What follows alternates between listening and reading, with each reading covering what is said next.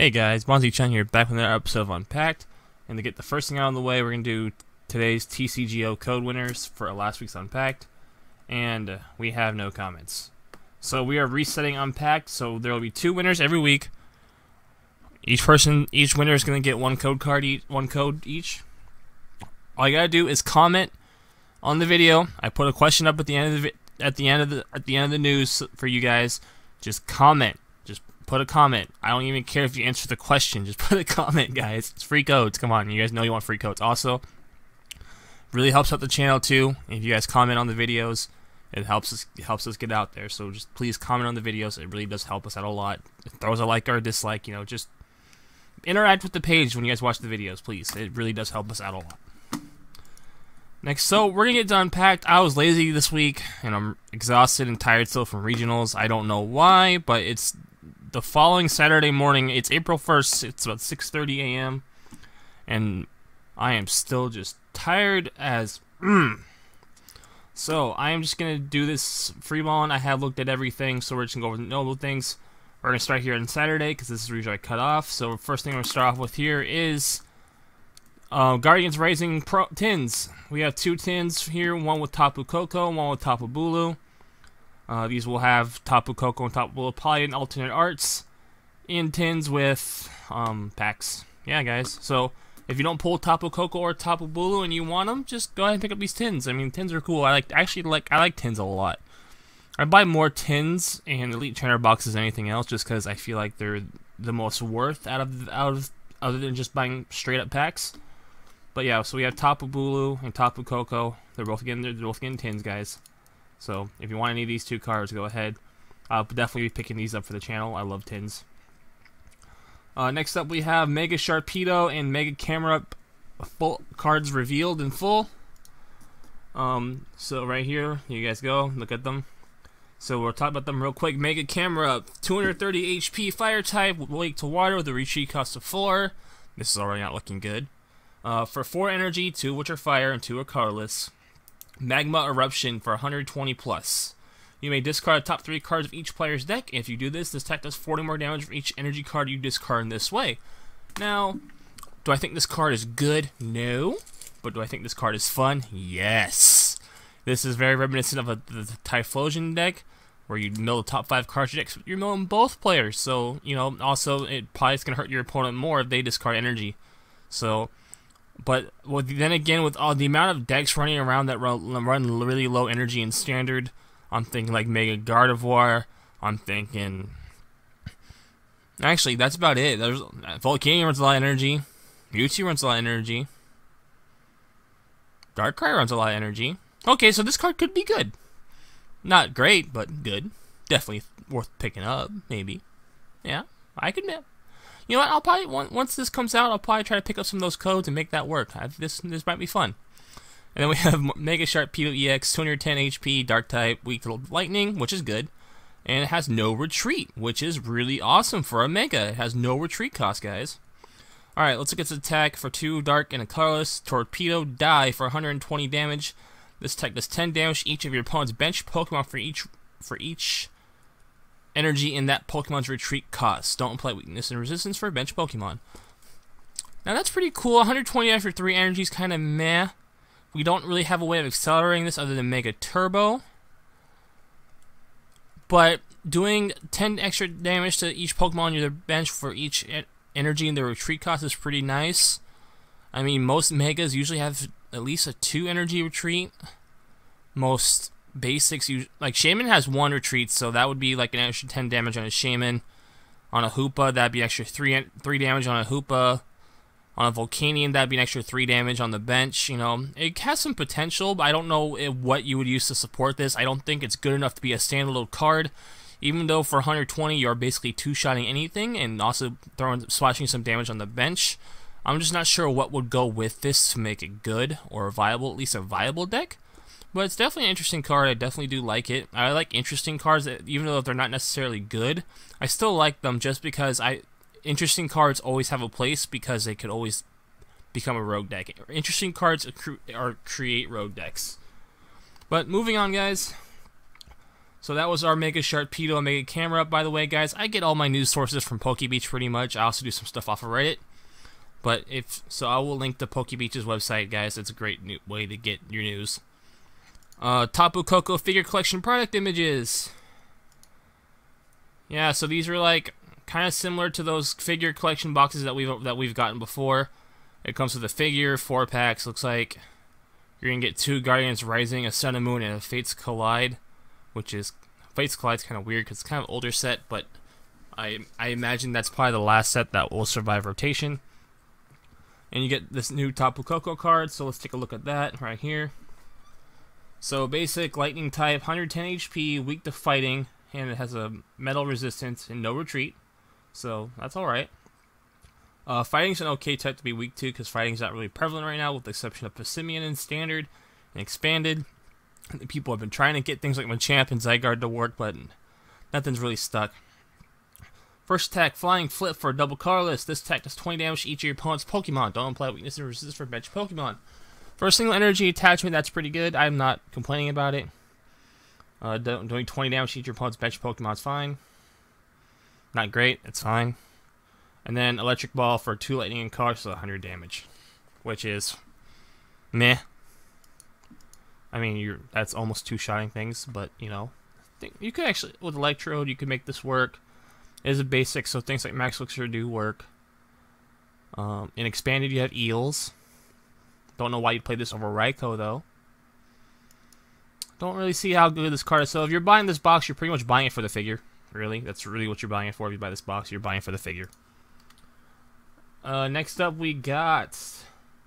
Aha! Guardians Rising pre-release promos have been announced.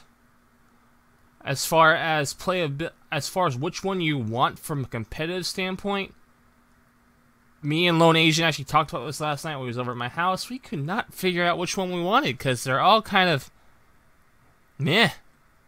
I mean, with Sun and Moon base, 3 of the 4 promos were actually good. You had Passimian, Oranguru, and Shiinotic, all 3 of which are amazing cards.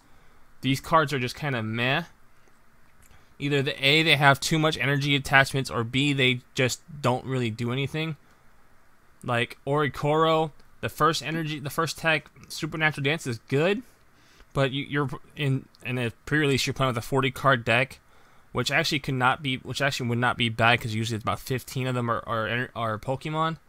But at the same time, that's gonna be a really late game, so it would depend. And also, usually there's very few people. Usually, if you pull a GX or EX, usually you're doing well in the tournament. These are all cards we've talked about before. As far as which one I want, I would have to wait to see the alternate artworks for me to decide which one I want. I am a fan of a LoneAzn Sandslash, so as far as my own personal collection, I would want a LoneAzn Sandslash. Moving on, we have Shiny Tapu Koko GX box in July. New Shiny will be released on July 14th in Europe, which usually means we get that about around the same time, usually within a couple days. It'll come with a foil for promo of a Shiny Tapu Koko, which would be this. So here's the shiny version, here's the regular version. So you get a little bit more purple. Go away, guys. Okay.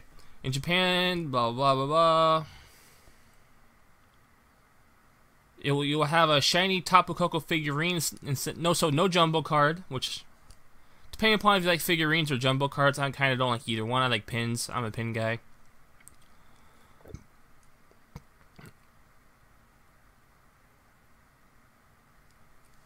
So, yeah, no one's really sure if we'll get a jumbo or a figure. It depends on what Europe gets. So, it's still a long ways out, guys, so we'll wait and see on that one. New Espeon and Umbreon GX promos, premium collections in July. So these are the Espeon and Umbreon that we got in Sun and Moon base. You guys know what those guys do by now. And it will release America and Europe on July 14th. Each collection will feature an Espeon Umbreon as a jumbo card, a pin, and a coin. Both collections will also include regular size foil promos of Espeon and Umbreon GX and Eevee. They also include 6 booster packs and TCGO cards, so you'll be getting 6 packs, a promo of whichever one you buy, an Eevee, a pin, and a coin. So those usually run, well, that will probably run us around the, I guess, the 30-35 mark. Because if you get in 6 packs, that's 4 times 6, 24, plus the promo. Yeah, probably about $30-$35 range, I'm guessing, maybe $40 range retail. So keep a lookout for those guys in July. Still about 3 months out. The first new news thing, that's not product news, is Sun and Moon 3 Plus's Shining Legends has been announced. It will be released on July 15th, and as you can tell, it will feature Shiny Mew GX, maybe Mewtwo, maybe Pikachu GXs. This is a mini set, 72 cards, excluding the secret rares. Each booster box will come with 6 cards, one with the cards being in the hollow. Blah blah blah blah blah. So this is all dummy artwork, guys. So don't worry about it too much. I'm sure we'll get more information probably at the end of May, early June, as to what actually comes in that set. That's because our Guardians Rising hasn't even came out yet. Best of X and Y news. I talked about this already, guys, yesterday or Thursday. So check out that video about my opinions on this. It's for a little bit longer video. It's about 13 minutes, so go watch that.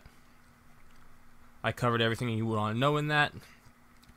Alright, so now we got Tapu Lele from SMN 2 Plus, which would be part of our Sun and Moon 3, our third Sun and Moon set. Tapu Lele, Psychic type, 110 HP, basic, weak to Psychic, no resistance as retreat cost of 1. For single Psychic energy, Psycho Wave does 20 damage times the number of energy attached to your opponent's active Pokemon. So if your opponent has 3 energy, it's doing 60 damage for a single energy. Attack's not bad. Definitely do put in some work on things like Mega Mewtwo, so it hit for weakness to 120. It had 3 energy on it. Things like Darkrai will hit for about 40. It's not a bad card, not a good card, but is there.